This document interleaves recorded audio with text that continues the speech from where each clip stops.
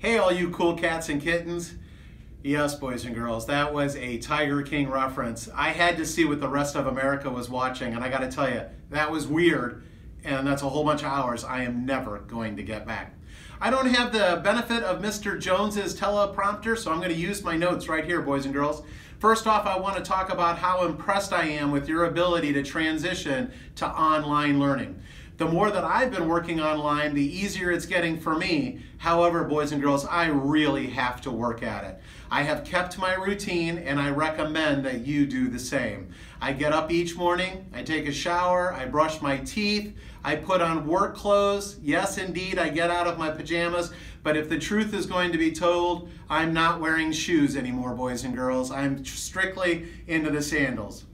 I have designated a few areas at home where I complete my work.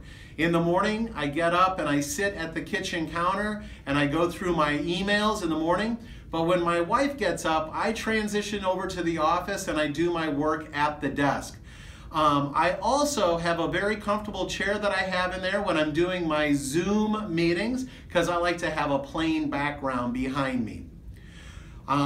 Right now, boys and girls, you are working asynchronistically. What that means is that the teachers are dropping their lessons at 8 o'clock in the morning on their designated days, and then you go in to do your coursework on your own time at any time. And that can be a little bit dangerous. The more time that you procrastinate, the more procrastinating you can do.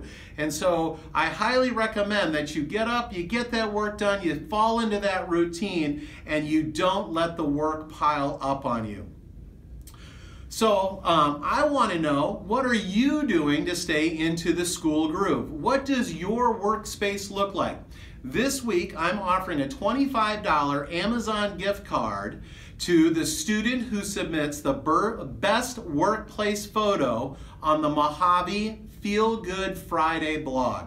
So what I want you to do is to go to the Mojave website, scroll down to the blog, follow the links to the weekly challenge where you will find pictures that Mrs. Formanek has posted of makeshift home offices. Email your picture to Mrs. Formanek and I will do the same. Her email address, by the way, is posted on the challenge page, and please note it is going to a Gmail account. When she posts the photos, Miss Tyndall and I are going to confer and we're going to pick the best one, and then I'll mail the gift card out to the winner. Good luck to you for doing that. Hey, did you know that you can still order a yearbook? And I have to tell you, this is a year to remember. The link is on the Mojave main website. And we're going to go ahead and pass those out in May. We don't exactly know what that's going to look like. It very well could be handing them out to you through the car window in a drive-up fashion. Or if social distancing requirements have been lessened, we may be able to invite you into the gymnasium or something of that sort. Hang tight, don't panic. The results or the details for all that will come out soon. And the same is true for turning in your library books, your choir dresses, your sports uniforms, rented music instruments, and anything else that belongs to Mojave. We're working out the details on how you'll get all that stuff in. For now, just make sure that you know where all of the school belongings are. Maybe put them all in a pile inside of your bedroom closet so that way you know where they are and they'll be easy for you to find when it's time to turn Mojave stuff back into Mojave. Boys and girls, Miss Tyndall and I, we miss you terribly. We miss seeing you in the lunchroom each and every day. We miss seeing you play kickball, foursquare, and socializing with your friends. Most of all, we miss walking the hallways, going into the classrooms, and seeing what you guys are doing, the teaching and the learning that happens each and every day.